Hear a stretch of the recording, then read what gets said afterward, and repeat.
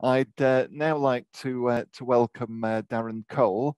Darren ran a session for Carers UK staff a couple of months ago that was went down really well. Was really helpful. Staff found it really helpful, and a few staff said, "Oh, Darren would be great at a share and learn session," and so we're delighted.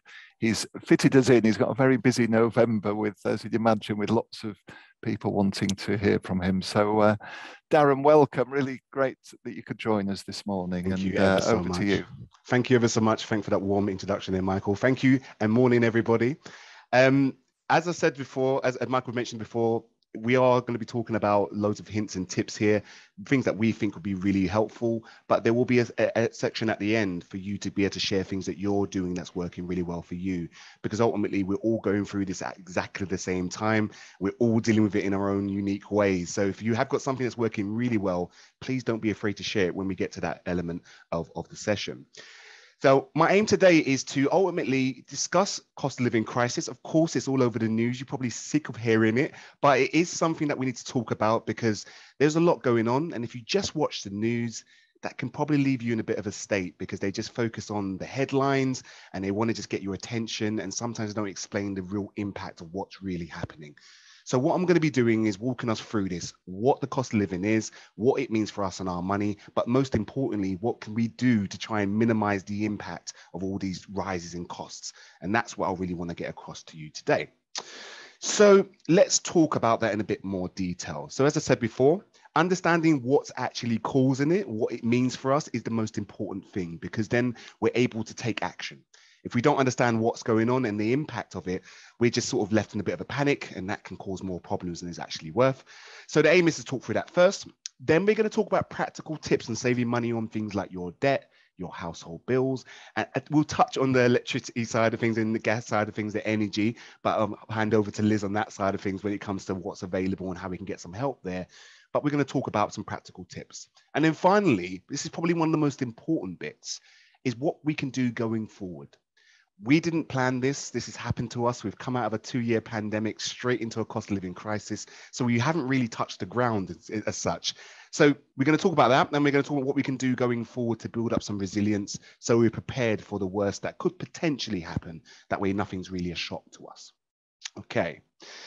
So the first thing I want to talk about is the cost of living crisis. Even just to call it that, it does make it a bit more of a bigger thing. But what I would like to say about that is that the cost of living crisis isn't anything new. People were actually struggling years before this. Things have been becoming more expensive anyway. It's just now they're more accelerated. So they're becoming more expensive and they're doing it at such a fast rate. In actual fact, last year, there was around 2.17 million people already using food banks. That's probably quadrupled now this year. Actually, a lot of food banks are struggling. They've actually said that they've run out of money, they've run out of donations, and they are really requesting people to try and help. So that just gives you a bit of a picture of what's really going on ground level. But this really didn't really start hitting the headlines until April this year. Now, the reason for that is energy prices jumped up dramatically in April. It was around an 80% jump in cost there, and it jumped again this October. We do have the energy price cap that's in place. It was originally for 2 years. It's now only to April. We will talk about that, but that's helped to sort of minimize the increase in regards to costs. But that's only going to be for this particular winter. So we have to bear in mind, once April comes along, we don't know what the scenario will be at that point, and we'll have to sort of wait and see. The biggest issue for me, what we don't talk about enough, is, as I mentioned, we had a pandemic, and the pandemic sort of is a sort of something we don't really talk about anymore. It was sort of in the past, in a sense. But what that did, that wiped out a lot of household savings. So a lot of people had savings in place. They had to use it because they were maybe furloughed, maybe they lost their jobs or were off work, long-term sick. That meant that they had to exhaust their savings. So around 22% of UK adults at the moment have no savings at all, or £100 or less, which is a big concern. What that ultimately means is, as the prices are going up, people's money can't stretch far enough, and that's leading a lot of people to rely on debts. Debts are spiraling out of control. That's leading a lot more people to have more struggles. So that's really what's going on and has been going on for quite some time. But now it's sort of in the news, it's become a hot topic. It's on the news every single day. So now we are sort of tuning into our money more now than ever before. So let's talk about what's actually causing the crisis, because if we understand what's causing it, we can then start to think about what we need to be doing. So first and foremost, the first thing, energy prices. On average this year, around 80% increase in costs. That is absolutely astronomical. Most people this winter will be paying nearly double what they paid last year. No fault of their own, just the fact that these costs are going up and they are continuing to go up into the new year as well. But it's not just that. One of the other bigger issues that we're talking about, but probably not as much as I would like, is our food costs. Now, you've probably noticed already your weekly shop is getting ever so slightly more expensive week on week. There's no sort of surprise behind this. Food prices have gone up this year by 14.8%. This is pegged to continue going into sort of the end of next year. Certain foods will become hard to find. Others will become extremely expensive. I don't know if you've seen on the news about the average price of a pack of Lurpak butter is now around £7, a normal 250 gram tub of butter. It's just obscene. So it is getting out of control, and there is some things I'm going to sort of show you that we can do to try and minimize this impact. But that is a huge one, our food costs. Not to mention our traveling costs, not just our petrol and diesel in our cars, but TfL have recently put their fare prices up as well. So just going to work and getting around is going to cost you more. So again, we've got everything else going up around us. Pretty hard to avoid this. That stuff is sort of hitting the headlines, and they would have you think that it's just gas and electricity, it's just the energy prices that's causing this. But there's actually a couple other things in the background bubbling in silently. There's also council tax.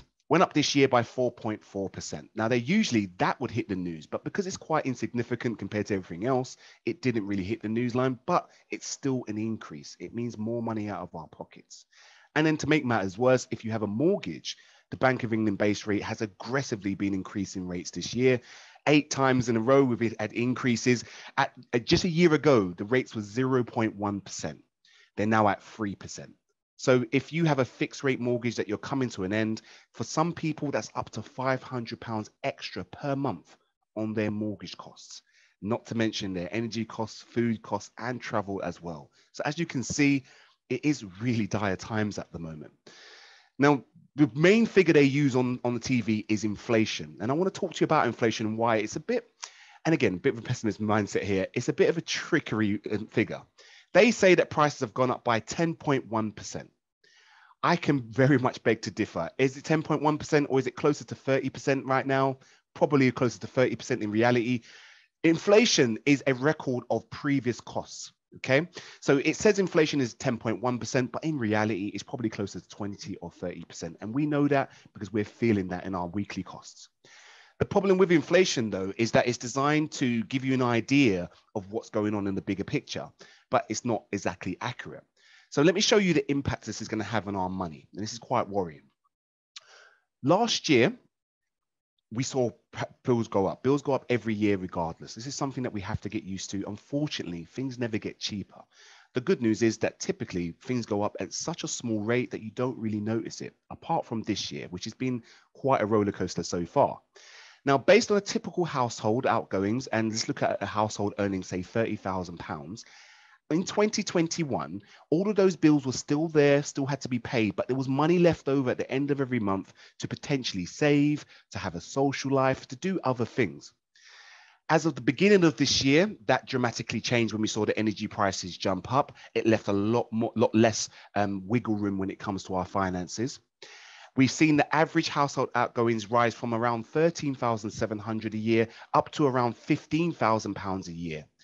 That is due to continue rising. Now, as of the end of this year, we predict that the average household outcomes will probably settle down at around 15,700. So 15,700, and that's not including this, obviously national insurance has gone back down as of this yesterday. So let's clarify this.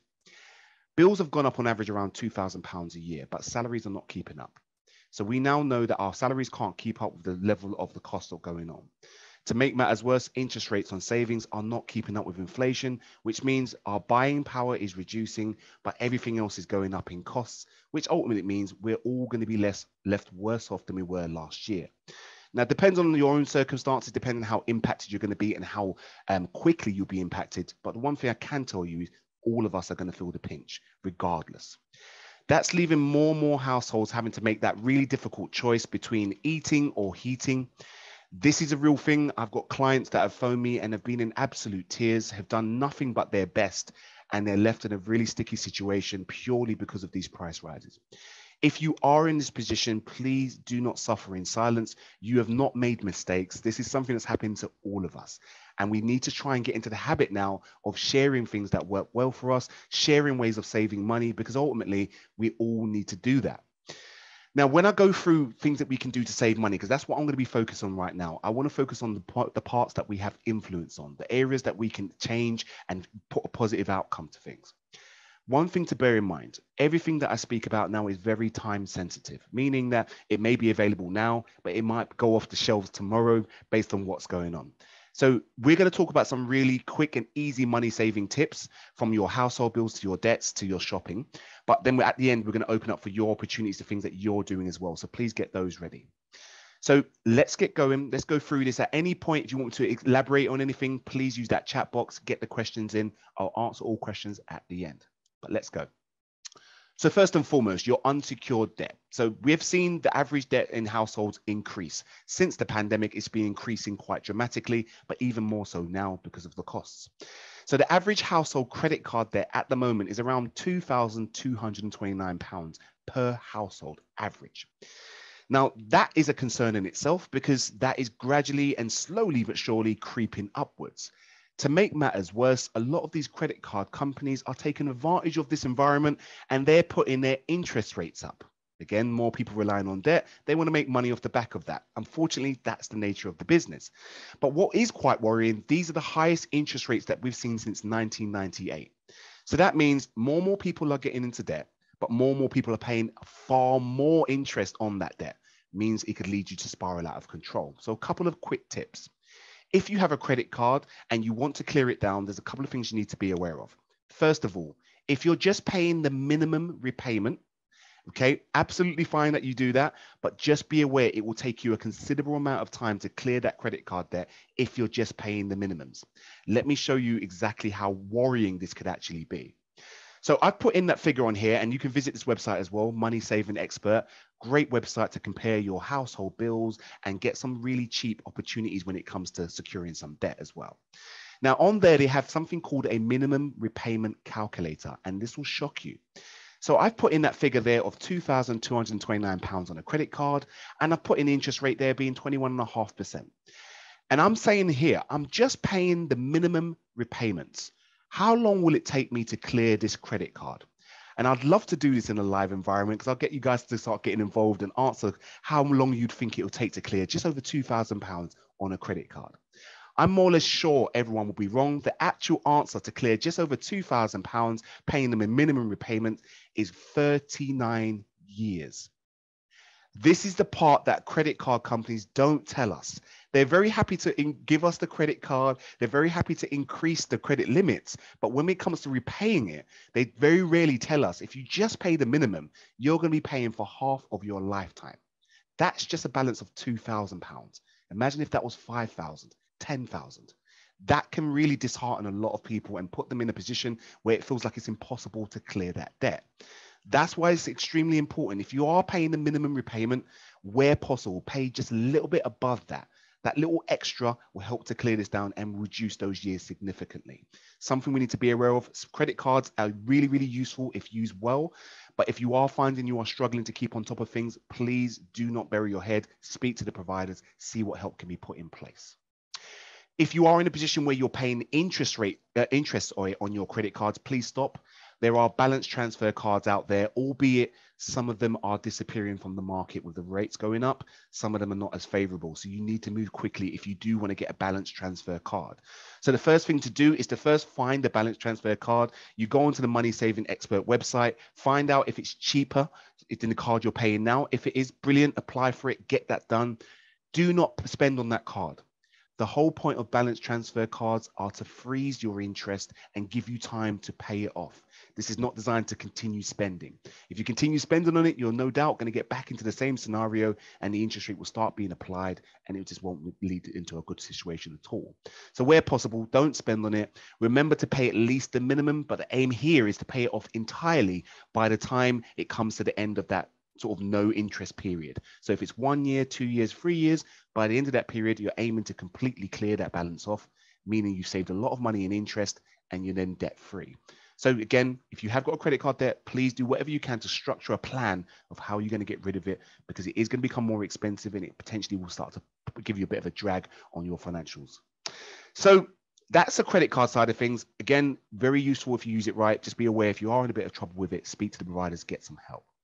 The other thing we want to talk about is personal loans. And we don't talk about this enough, but I want to share an experience where you can save a lot of money here. So let's say you've got a personal loan, and typically you have a personal loan for 1 up to 5 years. And the aim is, as long as you make your direct debit payments every month, when it comes to the end of the term, the loan is completely finished. So that's the good news of it. It comes to an end. However, there is some money that can be saved. Whilst rates are relatively low, you may be in a position where by switching your loan to another one that's charging a lower interest, you can save some money. Now, typically that's quite hard to work out, because I've got my loan, I've got 3 years left on this loan. How do I know it's actually cheaper? What calculations do I need to do? That's the good news about the Money Saving Expert website, and it really is useful. They have a calculator there to work out if it's worthwhile you switching your loans across. Again, you look at your current loan, you get a settlement figure, you put that into here, you put the figures for the new loan, and it will work out quite straightforward if it's cheaper to switch loans or not. It will say, yes, switch it, and this is the saving, or it will say, no, it's not worth switching. That gives you confidence whether you should make that attempt or not.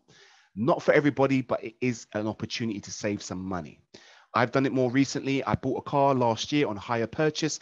I then got a personal loan this year to clear that, which means not only do I own the car outright, technically, but it's a lower rate of interest. So I save around £6,000 over the next 6 years, or next 3 years, sorry. So quite a large saving to be made.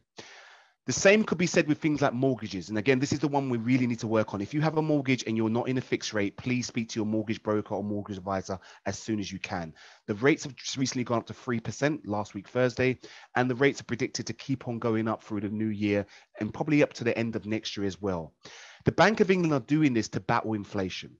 The problem is coming this.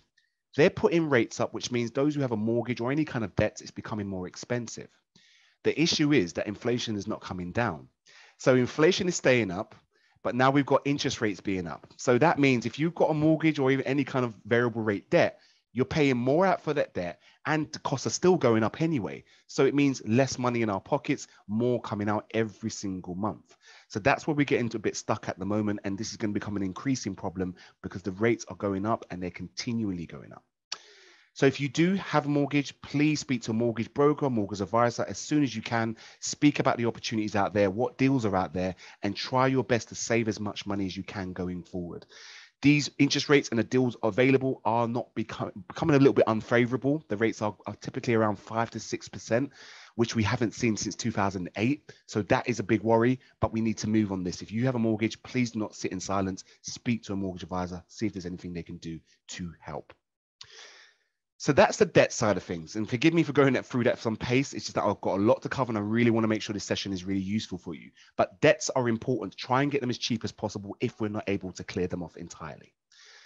Now, other areas that we can try and have an impact. Now, this may be a smaller saving here, but we need to try and make as much small savings as we can, as that will accumulate to one large saving overall. So when it comes to your energy and utility bills, as I can be completely honest here, and Liz will be able to shed some more light on what packages are available to help you here, but let's talk about it. Energy prices, they have been going up dramatically over the last 12 months. And you see on the graph, if you look at winter last year and look at winter this year, you will see it's nearly double the amount that we had to pay.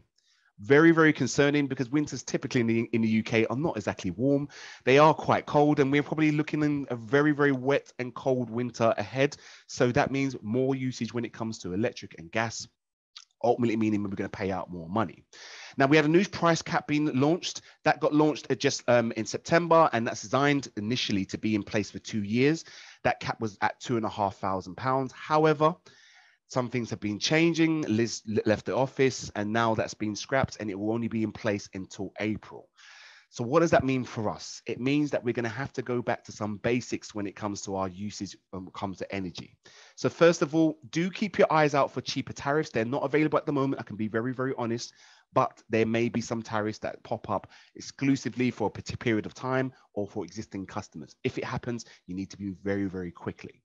But things that we're going to have to consider doing this winter. First of all, turning the temperature down. I've seen a lot of people mention that they've got electric blankets and they've got electric heaters because that works out slightly cheaper than using the gas heater. So just other ideas there. Think about using your appliances off peak. So there is a lot of deals happening at the moment, and some people are eligible, some are not, and some light will be shed on this hopefully in the coming weeks. That if you use your appliances, washing machine, dryer, stuff like that, off peak, so maybe at night, it's a bit cheaper than running it during the day. They'll be running this quite soon. They should be running this out. A lot of EDF customers, I know the first lot to get sort of a message around this. If you use certain appliances off peak, it will save you some money. So it's an opportunity there. Have a smart meter if you can afford to get one, and invest in one of those. I did that. It's sort of a double-edged sword. Good news, I can see the energy being used. Bad news, I'm a bit addicted to it now. So I'm constantly looking at it and watching it and turning things off, and just to try and save money where we can. So quite useful to see usage, but can be quite addictive to look at it. So just bear that in mind. And then finally, think about the government support that is available. And I'm going to briefly touch on this, and then Liz will be talking about what other packages are available in more detail.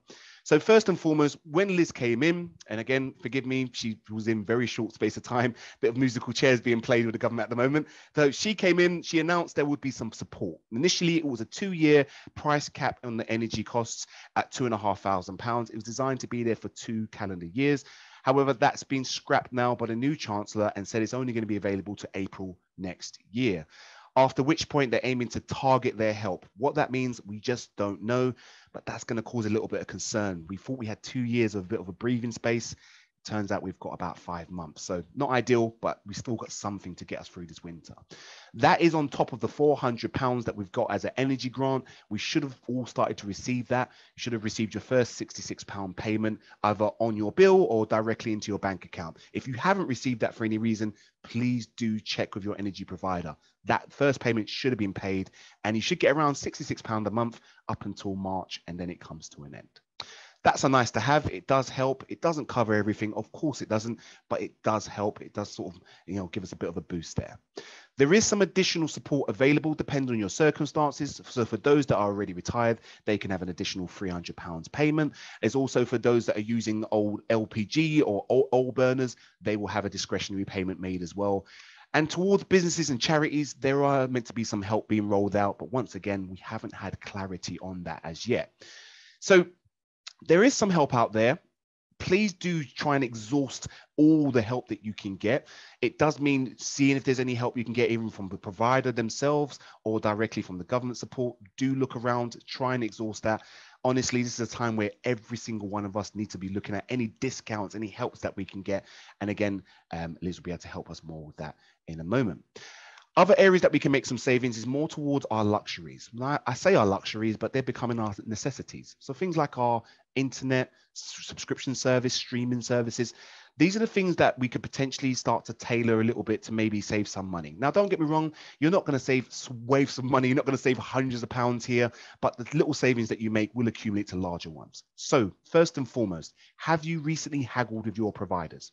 Your mobile phone provider, your internet provider, TV subscription. They are expecting you to do this. So please make sure you call up your Sky, Virgin, call up your mobile phone provider, your internet providers, and say to them, look, you know as well as I do, this is the cost of living crisis. What help can you give me, please? You'll be very surprised. A lot of them are offering particular tariffs or exclusive discounts because they want to keep your business, and they'd rather give you a discount to keep you than you cancel the service altogether. So do try and see if you can haggle with them. Don't feel any way about this. On average, you can save just over £100 a year if you haggle. And I think more of us need to do that. Sometimes we feel a bit bad for haggling. Why should we?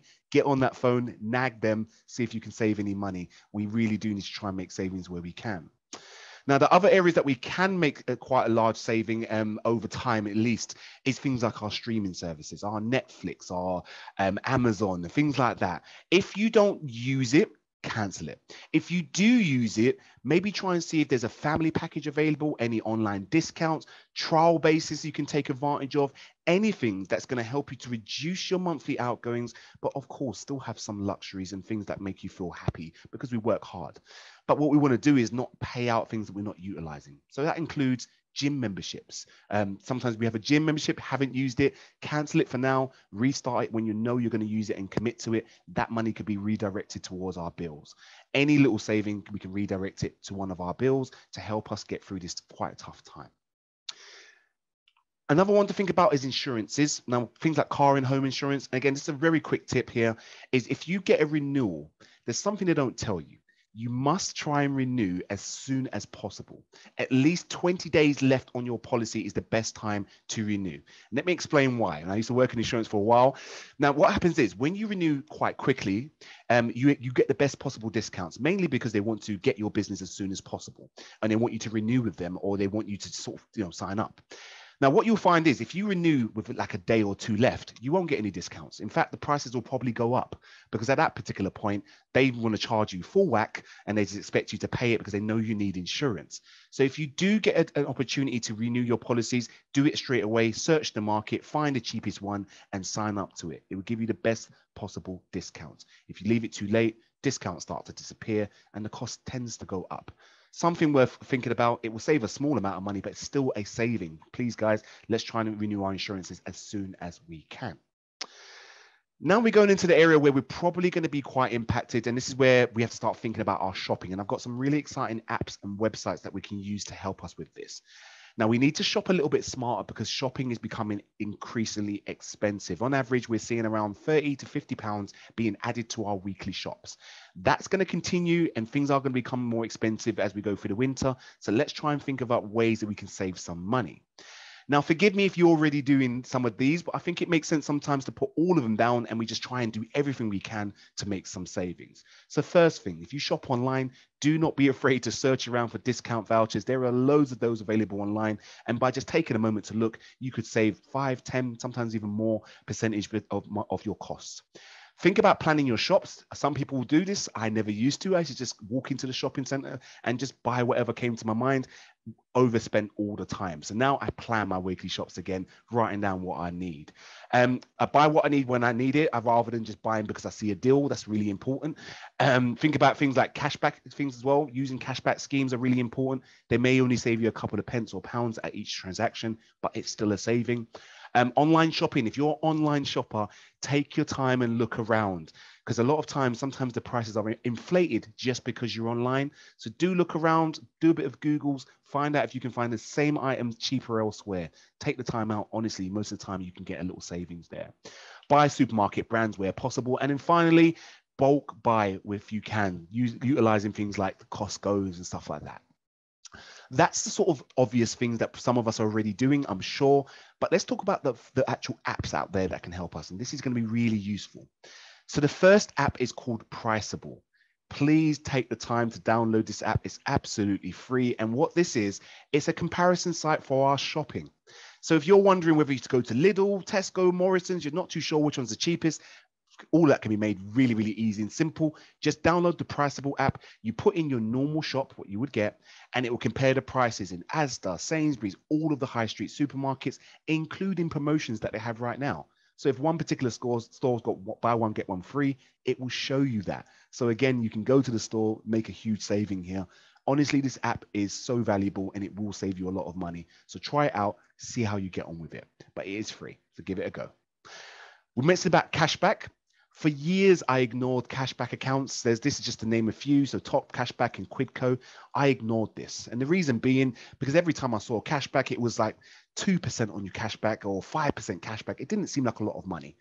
I can tell you now, I regret not signing up to this many, many years earlier, because ultimately it really does save you some money and you're spending the same money you were going to spend anyway. It's just that now you get some cashback. Please, please try it out. It's really easy to do. You can download the app or visit the website, sign up to a cashback account. And what you do is if you want to go shopping, you go onto the cashback account, you search for that particular retailer. If they've got any deals going, you click that retailer's link. It takes you to the website. You buy everything that you're going to buy as normal, and then within a couple of weeks, sometimes a month or so, you then get your cash back. Once it goes into the cashback account, you can take it out and put it into your bank account. You can spend it, you can enjoy it. This is money that otherwise just would never have been seen. So try it out. Cashback accounts are brilliant, and I would encourage anyone, if you have the time, to sign up to one and get yourself started. This next app is really, really important. At the beginning, we talked about food banks, and we mentioned how food banks are running out of money and they are struggling to get donations. And that's quite difficult because it means many households who do need the help are not getting it because food banks are closing down, or they're saying they have to limit what they're giving. Olio helps to plug that gap. So Olio is an app where you're able to put on there food that otherwise would have been thrown out. So maybe if you look around in your cupboards and your fridges, if there's food in there that you're not going to consume, it's still in date, you can put it on this particular app. And it allows people in your local community to come around and collect this food. Now, the good news is it's not just the local community that can put food on here. Even Tesco, Pret a Manger, Costa, just to name a few, large organizations have signed up to this, and they will be putting their food on there as well. So it's a great opportunity to share, to make sure that everyone in the community can eat and look after their families. And maybe you may need this in the future, who knows? But if you have any food that you would like to gift, you can put it on this app for free, and it allows people in your local community to come and collect that. So again, great opportunity for us to share amongst ourselves and to help. So try it out. See if it's worthwhile for you, see if it works. Next two sites are websites, not necessarily apps, but this app here, or website, sorry, is approvedfood.co.uk, a fantastic website where you can get reduced food. So if you go shopping, you're probably familiar with the reduced aisle, like, you know, a section at the end of the aisle where they're putting yellow stickers on the items. It's usually quite crowded because everyone's trying to get a deal. It's basically that, but online. So rather than having to fight your way through to the front to get the deals, you go online. Any products on here, they're all within date. They may have damaged products, or they may be running out quite imminently, but you're able to buy these products at a massive discount. So maybe this could reduce your weekly shop because there will be items on there that you buy on a regular basis, but they come at a discount. So again, give you an opportunity to save some money, but still get the same shopping in that you're used to.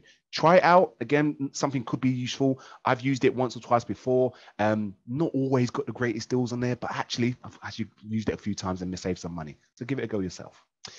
The last website is more for those that are really keen on reducing our food waste. Now, in the UK, we have a huge food waste problem. We buy a lot of food and we throw out even more food, which is quite worrying, especially now when things are becoming more expensive. And we know there's many households that could do with that food. So the best way to reduce our food waste is to actually make use of the food that we have in our homes. And that's not always easy. Sometimes we have food left over and we're like, we don't know what to do with it. It doesn't really fit into any recipes that we can think of. So we end up throwing it out. This website is really being heavily promoted by Jamie Oliver. It's all over the Tesco website as well. They are pushing this because they really want to reduce food waste. Now, the way this works is you go on this website, you go into the click search button at the bottom, and you would put in what foods you have laying around the home, so potatoes, bread, milk, whatever it may be, and it will try and come up with a recipe that utilizes that particular food. That way, you're less likely to throw it away, and you're more inclined to create unique recipes. Now, what I will say is that it's not the greatest recipe sometimes, so take it with a pinch of salt. I've done a bit of an experiment here and put in bread, for example, and it came up with a bread pudding. But if you don't have all the rest of the ingredients, it just defeats the object. But you can see the process and what they're trying to do here, and make sure you don't throw that food out. So well worth utilizing. Try and see if it works for you. Again, it's free. If it doesn't work for you, no problem at all. Nothing lost, but do give it a go. So that brings me to what I call the part where we start to think about what can we do going forward to build up our resilience. We do not have control of the price rises. We can't influence what the government does, unfortunately. We can't make choices in regards to making sure that the prices stop going up. We just have to adapt. So let's talk about things that we could be doing now to make sure that we can build up that resilience, that strength going forward, because things inevitably are going to get a little bit worse before they get better. So here's a couple of practical tips here. First things first, sleep on your trolley. I mean, don't literally sleep on your trolley, please. It's not that comfortable, I'm sure. But what I mean by that is if you're an online shopper, take time to, before you check out, just take a moment to think, do I need all of these items? Could I find them elsewhere cheaper? And actually, if I don't need them, let's take it out of the basket. And if I can get it cheaper, let's do that. Let's save some money here and try and avoid impulse buying. And when I say impulse buying, there's many a website, I'm not going to mention any names, that you could just click one button and you can check out, and the food or the item will be delivered directly to you. I'm guilty of this. I've used this particular website many a time when I'm shopping, and I just click one button and it's buy now, and before you know it, it's being delivered to my home.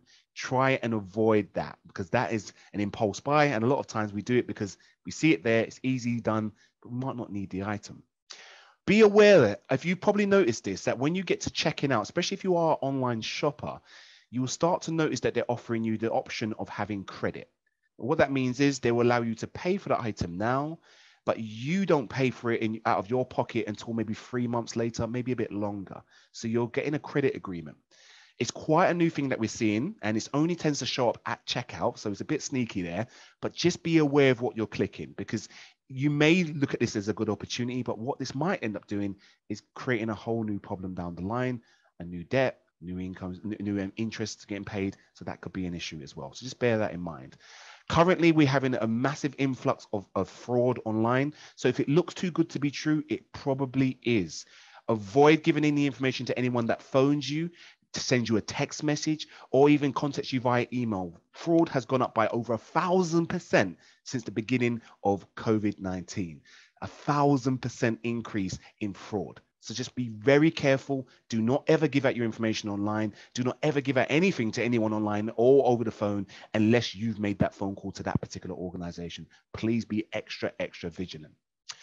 Now, the last thing we're going to talk about now before we open up to questions and also your suggestions of what you're doing with your finances that can help is, let's talk about budget planners. For us to get in control of our finances, right now, we all need to have a budget planner. Budget planners are the single most important way for us to get control of our finances. Without us doing a budget, we don't know whether we're coming or going, and if we have enough to cover all of these particular outgoings. Now, a budget planner can be quite boring. It's not an exciting exercise to do, granted, but it's extremely important. And I'm going to give you a recommendation in regards to how you budget. Now, you can use pen and paper, Excel spreadsheets. There's loads of apps out there as well. But I would recommend using this particular budget planner. It's called the Money Helper. And you'll find this on the moneyhelper.org.uk website. That website is fantastic. And as it says in the name, it's designed to help us understand our options with money, especially now with the cost of living crisis. It has loads of helpful tips on there. But the one thing they do have on there, which I really want to promote, is the budget planner. Now, the reason I think this is a really good budget planner, because one, it's colorful, it's engaging, and it's simple. But more importantly, you're able to save it, which means you can use it going forward.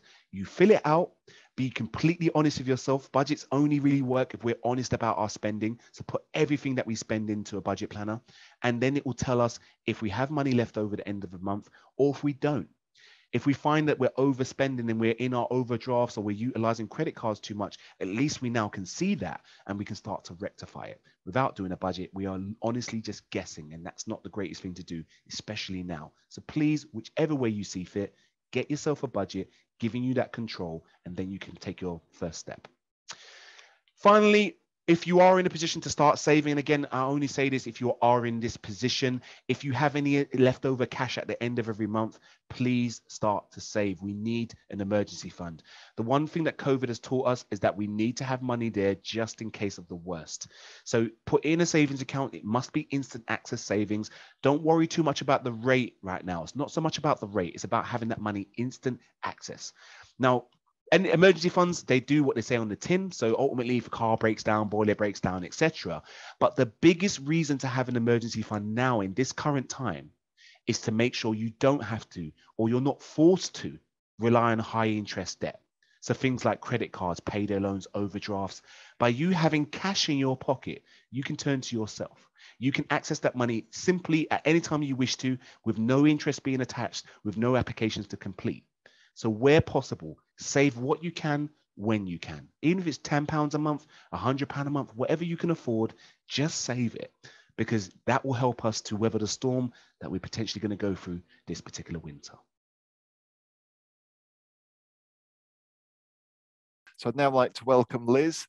Great to see you again, Liz. As I mentioned at the beginning, Liz has done so many sessions for us over the last couple of years on tips and guidance on lots of issues related to carers' benefits and carers' rights. And so over to you, Liz.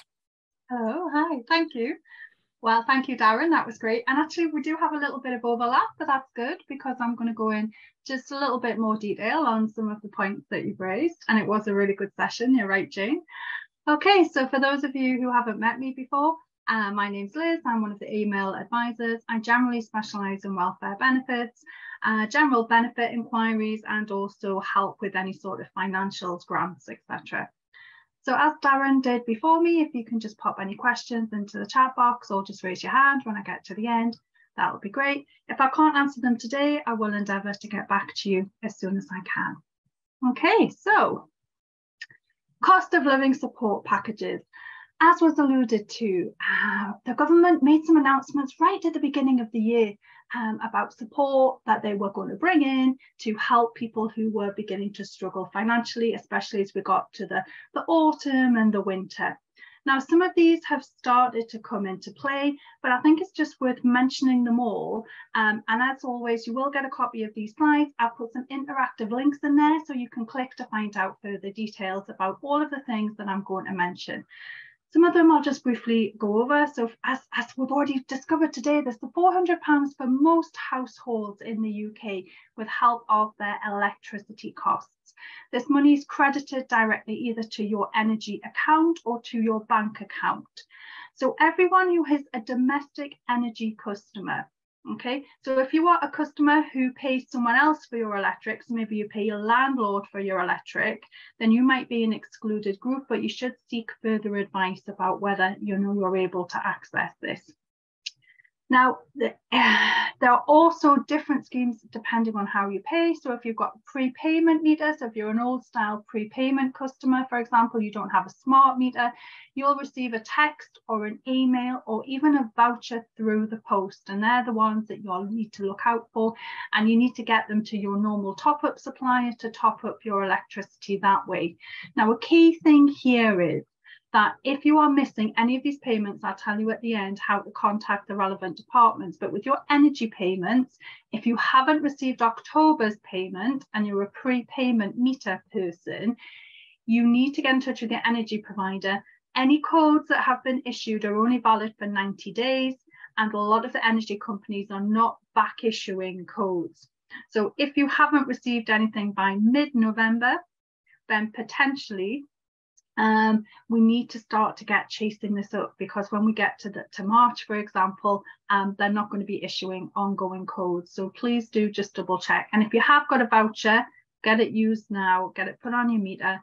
The money you save by this going onto your electric, if you have gas, you'll be able to use that money to put towards your gas. That's the thought behind it. More people have electricity accounts than they do have mains gas.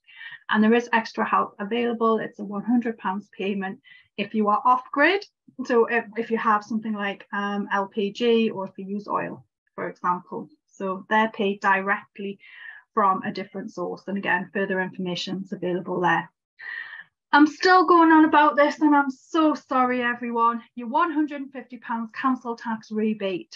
It was brought in round about the beginning of the new financial year. If you're in council tax band A to D, you should have already received it directly to your bank account or via a voucher scheme. Or if you're in receipt of council tax support, you may have had it credited from your bill, and you may have had a letter from your local authority asking you to provide details of your bank account so you can be paid this money directly. It depends on your local authority how they are issuing these payments. Now, having said that, there was also something called the discretionary fund. Now, the discretionary fund was a fund where you could make an application if you didn't fall into the automatic criteria, but you were still struggling. Now, a lot of local authorities have money left in this discretionary fund that they can't do anything else with other than pay it to people as part of this council tax rebate scheme. So if your discretionary fund is still open, please do, if you are not automatically eligible, make an application. But what some local authorities are doing is that if they have already issued money to people who met this criteria, because they can't give it back, because they can't use it for anything else, they are in some local authority areas writing to you inviting you to make an application for a small share of what they've got left. So it could be anything from £25 up to around about £150, but this is unique to your local authority. So please do make sure that you're accessing this. Again, a common theme here is make sure that you are not missing out on anything. It's better to apply and find out that you're not eligible than to not have applied and then find out that you were eligible. We get a lot of inquiries in the inbox saying, oh, I didn't realise I was eligible. The closing date is now closed. What can I do? Generally, pretty much if the closing date has closed, it is unlikely that you're going to be able to make a late application. So think about your council tax. Now, the cost of living payments. This is a really hot topic at the moment. The cost of living payments were a payment of £650, which were announced earlier on in the year. It's paid directly to your bank account and it's in 2 payments. So the first payments were made in July and they were £326, I think it was. And in order to be eligible for that, you had to be in receipt of a qualifying benefit right back in May. Now, so that time has passed. Now, the second payment of 324 is just starting to come in. And so from the 8th, which is tomorrow, to the 23rd of November, the second payment of £324 is now starting to be paid. Now, the benefits, let me just show you this. So the benefits that you're eligible. So if you're in receipt of universal credit, income-based job seekers allowance, income-based employment and support allowance, and you were receiving payments of those benefits on the 25th of September, then you will be in line to receive your payment of £324. If you are receiving income support, pension credit or tax credit, then you are in line to receive that payment. It's paid a little bit later for tax credit, so it will be further towards the end of the month, but for all the other benefits, it's starting to be paid now. Now, what's really interesting about this, with pension credit, if you are a household where there is someone of state pension age and you are not claiming pension credit or you've not looked to see if you're eligible, please do.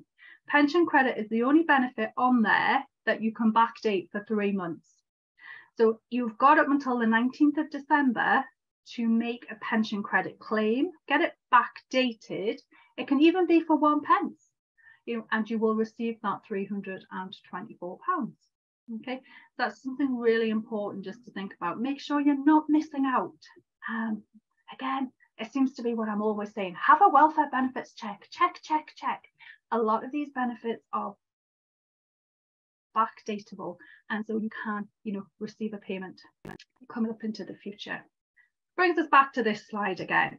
The £300 for pensioners. So this is part of the government's winter fuel payments. So for those of you who have someone who is of pension age in your household, maybe yourself are of pension age, you would be eligible for normally something called your winter fuel payment. Every year there is an eligibility criteria week. So this year it was if you were of state pension age before the 25th of September 1956. If you were born on or before the 25th of September 1956, you were of state pension age for the qualifying week. And so instead, as well as your normal winter fuel payments, so depending on your circumstances, that could be £100, it could be £200, you will automatically receive on top of that £300. So an extra £300. This is usually paid in November or December. This money is not taxable and it doesn't stop you from getting any other types of benefits. It doesn't affect any pensions that you get. And I think that's just worth mentioning, that with all of these payments, they're not taken into account as income for any of the benefits that you're on. They are designed there purely to help and support you. Okay, so the last one. So if you have anyone in your household, so the person maybe you're caring for or possibly you yourself, and they are in receipt of a disability benefit. So we pretty much all know, but for those of us who are maybe unfamiliar, disability benefits are benefits who are paid to people with long-term health conditions or disabilities that have been assessed through a set of criteria. So we've got things like DLA, Disability Living Allowance, you've got your PIP, your Personal Independence Payment, Armed Forces Independence Payment, Attendance Allowance, Constant Attendance Allowance, you've got your Scottish Disability Benefits, so your Child Disability Payments, your Adult Disability Payments, and your War Pension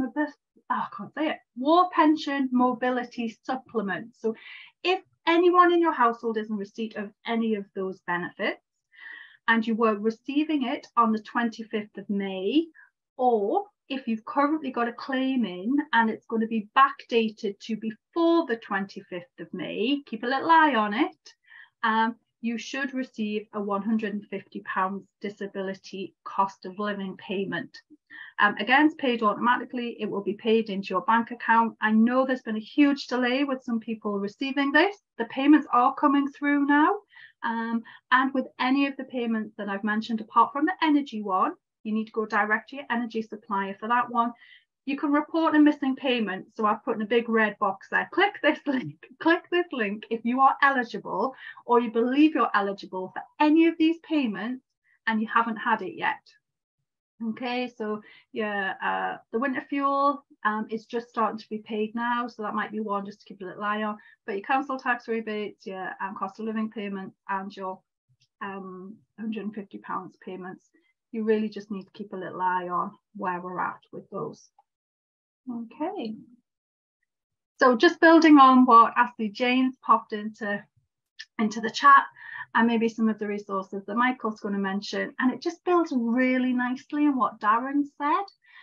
So the first thing that we have on our website to direct you to is a lot of information. It's all in one place, and then from that place you can access different things that you want to have a little look at.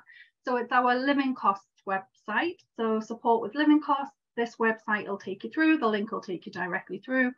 So get a welfare benefits check. I really can't just express how many people we see who are not claiming everything that they're eligible for.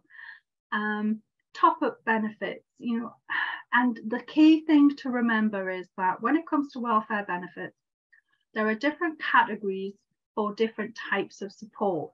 But the overall theme is that it's per household income. It's not down to individual income. It's about household income.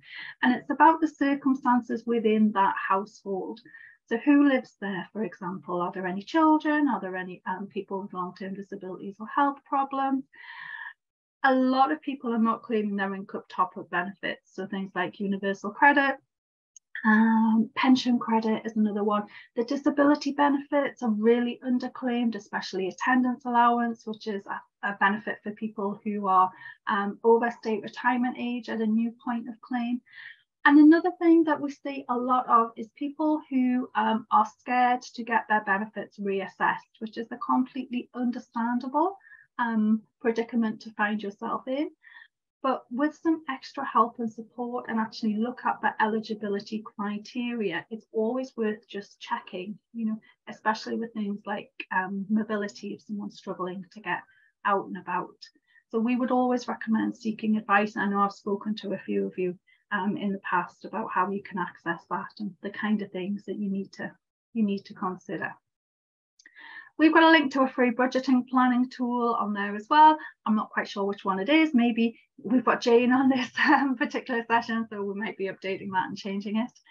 And it's also about prioritizing your essentials, you know, to help if your budget's under pressure, thinking about your outgoings, some really good tips there, you know, about thinking about, am I paying the right energy provider? Am I at the right rate? Am I on the best package for my TV, internet, insurance, for example? And lastly, we've got a section about debt. So if you're struggling to pay your debt on your energy providers, or if you're missing payments, or if you're falling behind, you know, about the different options that you can do there.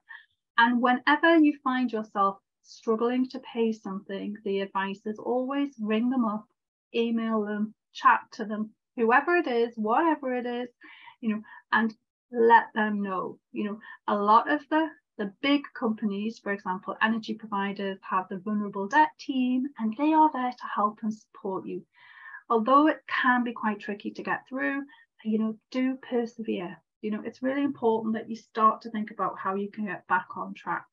And there are a lot of organisations that provide free advice to allow you to do that. So again, you can click those links just through there. The other lot of websites that we have, and this is help with fuel costs. So this goes into a lot of detail. So we're just going to continue on that theme of support. So there are further tailored support, such as the winter fuel payments, cold weather payments, the warm home discount scheme, energy support grants if you're in Wales or Scotland, for example. So there's the Welsh Winter Support Scheme. In Scotland, there's the Child Winter Heating Assistance payments. These are all starting to come in, as well as the section on top tips to help save costs on energy bills and becoming more energy savvy. The last Share and Learn session I did, I think it was just last week, we started to look a little bit about becoming more energy savvy and thinking about how we can reduce the energy we use and the energy we are using. Like that tip there about using a slow cooker, finding how much stuff you use. I've included some top tips at the end of this presentation. If we've time, I'll go through a couple, but if not, just to give you a sneak preview. I hold my hands up here. Now, this is probably where I am not very good, and I am trying very hard to get better, but it's boiling the kettle. A simple thing, you know, how much water do you put in the kettle? You know, all the top tips say, take the cup, fill it up, put it in the kettle. I do that, but there doesn't seem to be enough water. And I know that's not logical. So I always add a little bit more, and then lo and behold, I've made the cuppa and I've got this extra water left. So pop it in a flask, pop it in a hot water bottle, pop it somewhere, but keep it hot. If you've got a decent flask, it'll stay hot for ages. Okay, so the winter fuel payments and the cold weather payments.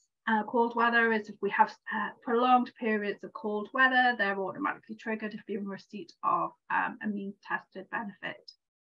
But what I want to just draw our attention to for the next 5 or 6 minutes or so is the warm home discount scheme. So this is very controversial, and Carers UK and a lot of other charities, we do listen, we are understanding that actually this is a big change and it isn't necessarily a change for the best. But what I would recommend is that do let your MP know, you know, let as many people as you can. So let your local councillors know, let your MPs know. The louder we can shout about this, the more it will be heard. So the Warm Home Discount Scheme, for those of you who were maybe familiar, was a scheme where each household received an extra payment of £140 if you were in receipt of certain means tested benefits. So there are some big changes. So for the scheme for this year, which is just about to open, if you are in England and Wales, the good news is the number of suppliers participating in the scheme has increased. Yay! The amount of money you're going to get has also been increased from £140 to £150.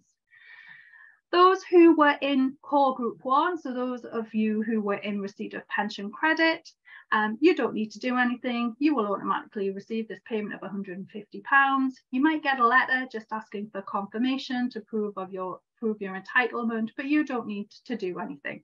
Okay, that is going to stay the same if you're in England and Wales. If you are not in receipt of pension credit and you qualified through one of the other 2 ways of becoming eligible, so these were known as the broader group. So these were people who were in receipt of either an automatically qualifying welfare benefit, or they could show that they had low income. You then apply directly to your supplier, and if you were eligible under their scheme, then you received that payment. In England and Wales, that is no longer the case. Okay, what will happen is that no one needs to apply. Instead, a new data matching system is used to assess eligibility, and where eligible, payments will be made automatically. The money is not paid to you. I just want to make that very clear. It's a one-off discount that is put onto your electricity bill, and the payments are being made between October, so they've started last month, and they go all the way up until March next year. So, you know, it isn't here immediately if you are eligible. You may be able to ask for the discount to be put onto your gas bill instead.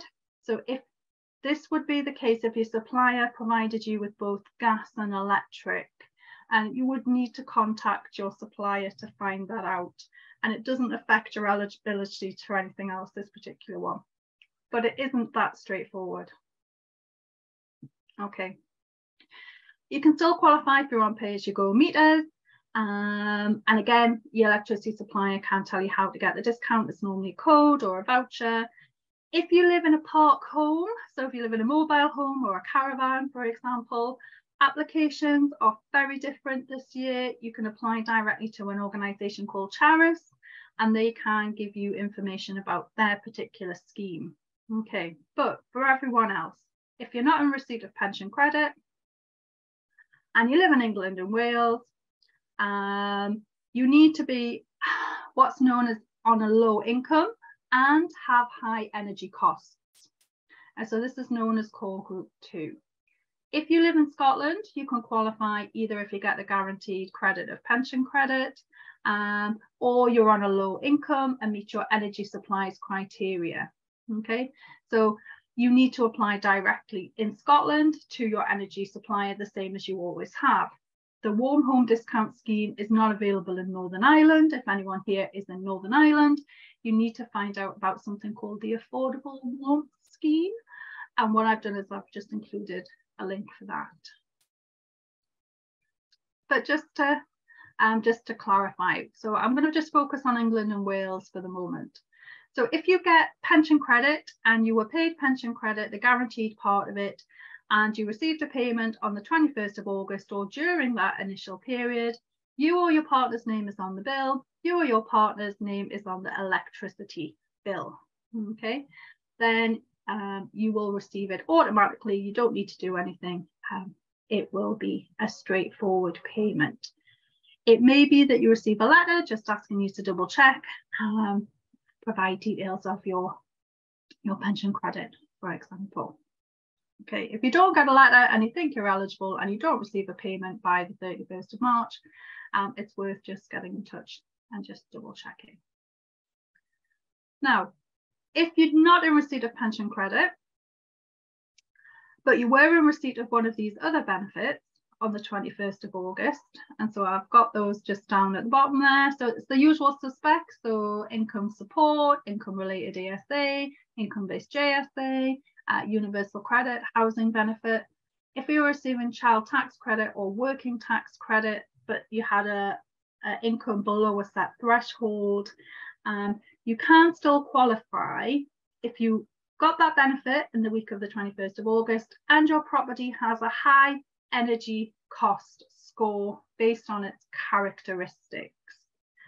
So I'm going to come to high energy costs, and this is where I was saying you might want to talk to your MP, you might want to go to your counsellor. Those of you who are familiar with this scheme know that previously carers allowance was a qualifying benefit. All of the disability benefits were qualifying benefits. They have been removed this year. Okay, it is a huge change, and it is something that I personally don't think, and I know as an organisation, don't think necessarily needed to have been made. And I think I can leave it at that because I'm sure the rest of you can pretty much guess what I'm thinking.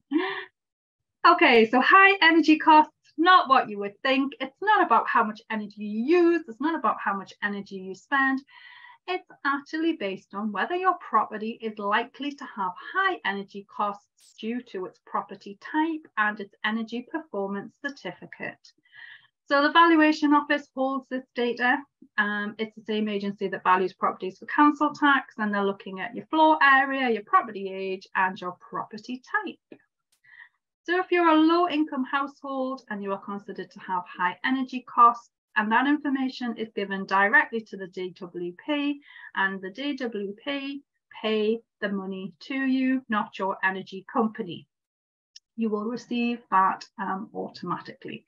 And this is where the confusion arises. You don't apply for it. You can't apply for it. If you're in receipt of a qualifying benefit and your property is assessed as being one of a high energy cost, that money will be paid to you. Okay, so if you're eligible, the scheme opens on the 14th of November.